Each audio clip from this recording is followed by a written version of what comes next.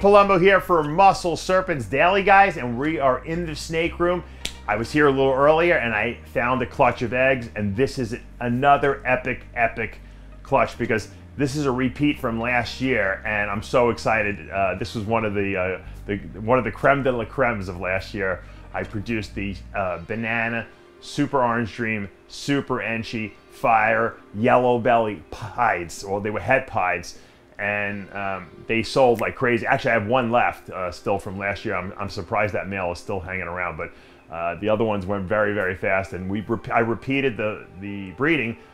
The female is a fire Enchi orange dream, which is a very orange snake to begin with, and I bred her to my stud that I've been using for years, and that's the banana Enchi orange dream, yellow belly pied. That's also het for hypo and possible het albino. So he is stupendous, and we got a great clutch from him. And I came into the snake room today and I looked down and I pulled open the bin, and there we go.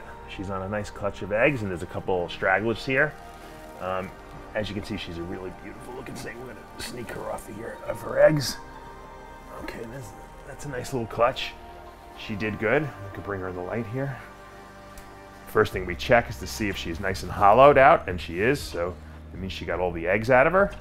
She's a big girl, and the big girls do well year to year because they put their weight back on usually pretty well. She's a good eater. She took a little while to get up to size initially, and she didn't want to breed right away, but once she did, she was spectacular, and we had a great clutch from her last year, and this one looks to be a good one. I think that's about 7 good eggs over there. And hopefully we get some more of those I love super orange dream, and I love super orange dream combined with super Enchi and with banana because it's such a clean look. And I'll show you I'll show you the female and the male that we produced that I held back from last year. So we're gonna clean her up. We're gonna pull those eggs, make sure they're orientated right, and put them into the egg box. All right, so the way I clean these females up, I basically just rinse them. I want to get the smell of the, and I use a little bit of dishwasher soap. I don't know if anyone else uses that, but I think it just takes the scent off them a little bit. I don't use a lot, I just use a little bit around their vent and around their inner body surface where they kind of have the eggs wrapped around them, so they just lose that egg smell. Once again, a quick rinse, that's it. Get a few paper towels here, wipe her down. Kind of just gives her a little refresher. It's kind of like taking a shower, you know, for a snake here. And she's good. She's in a good mood. She's having a lot of size still on her. I think a couple meals and she'll be back in business. We're gonna put her in a nice clean cage, tub with some fresh water, and let her start resting up. We'll get those eggs out and put them in the incubator. All right, I'm here with my eggs. I'm gonna candle these eggs using my phone. And what I'm gonna do is I'm gonna put the light on the egg, and we're going to look for veins and arteries. These were the stragglers, okay, that were not in the pile. And I don't really know if I see anything. I have something right here, kind of, that I'm seeing. Right there. You can see like some little veins. So we're going to hold this one upright. We're going to put that into the egg box right there. I'm going to mark the top in a second. Here's the other straggler. Let's look at this one. This one definitely has some stuff going on in it. Some veins and arteries. Let's just take a look. See where that embryo is. So the bottom is kind of just white. But this thing definitely has some veins in it. The question is, where is the embryo? I would say I'm going to keep it. Seems like it's right around here almost. So we'll put this side up here. And then these were all kind of in under her, so these should be, yeah, these are pretty strong. You can see the strong veins in these, on both of these probably, I would think. Yeah, this one has some veins right there. So these will just keep upright in the same orientation that they were when she delivered them. And then I have, let's separate these two here. With 2 more eggs here. These are nice and warm. Yeah, you can see that's a really nice. You can see the embryo right there. You can see all the blood vessels to them and a little air bubble where they're breathing from.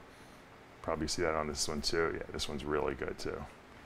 And that's it. We put them upright in the egg box, and what I do is I take a marker and I will mark it.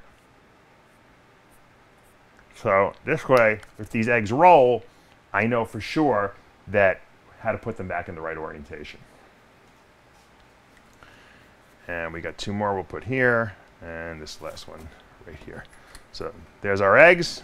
We're going to mark them all, and they're all good to go. And now we could put the saran wrap on there and wrap this up.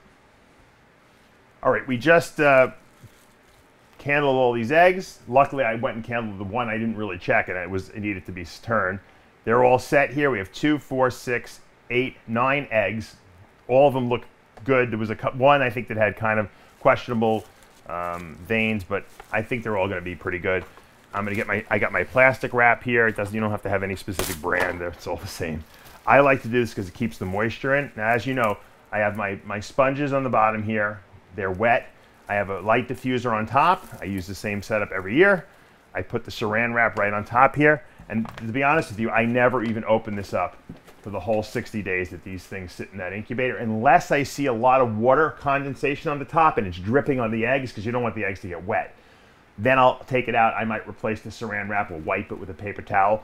Other than that, all I got to do is put my tag on here of what's in here, what the breeding was, goes into the incubator, and 60 days later, and we'll see what happens. I don't cut eggs anymore unless 1 pips or 2 pip and maybe 1 isn't coming out. That's the only time I'll cut them, because every time I try to mess with eggs and cut them, it's either too early or something goes wrong. So these snakes know what to do. At least when 1 starts coming out, then we know that we're at the right time and these things are ready to hatch. And I incubate a little lower than most people. I incubate at 86 degrees because too hot is not good. A little lower in the temperature scale, it might take a couple of extra days, but at least I always get good hatch rates. So I found that 86 worked well for me. I know people that do 88, 89 degrees, and they're fine also. But you know what?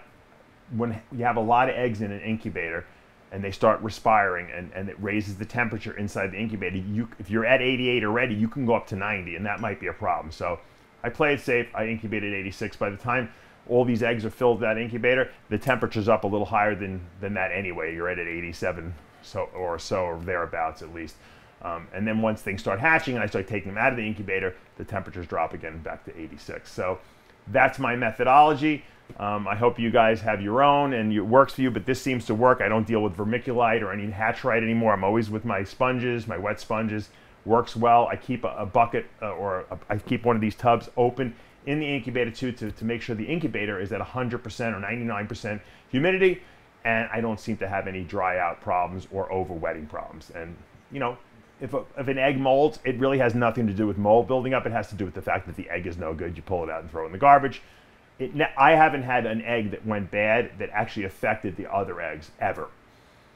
It seems like if the egg is bad, it'll mold and die. If it's good, it should be fine, even if it's next to an egg that's moldy. So if you can't take away the moldy egg properly without disrupting the good egg, just leave it. It's not, believe me, it happens in nature, and these eggs hatch anyway. All right, I hope you guys are having a great Tuesday. If you like what you're seeing, ask for more in the comments below. Hit that subscribe button, turn on your notifications.